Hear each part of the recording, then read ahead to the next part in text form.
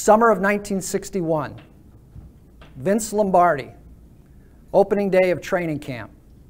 He decides to bring his team together.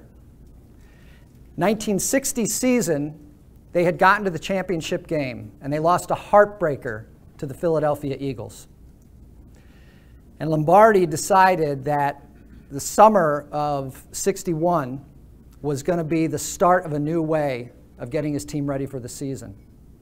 He decided what he was going to do was wipe away what they all thought they knew, and he was going to get back to the fundamentals.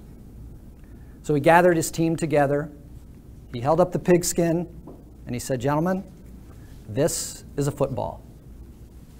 He went on in the next couple of weeks to run them through the most basic, fundamental, even high school-oriented blocking and tackling drills. He opened up the playbook to page 1 and explained the most fundamental plays and blocking schemes. At one point, All-Pro tight end Max McGee said, "Coach, you're going a little too fast for us. You need to slow it down. I mean, we made it to the championship last year." Lombardi smirked and kept moving. And throughout the rest of training camp and the rest of the season, he built on those fundamentals. He must have been onto something, because for the next 7 years, he won 5 NFL championships, never lost a game in the playoffs the rest of his career.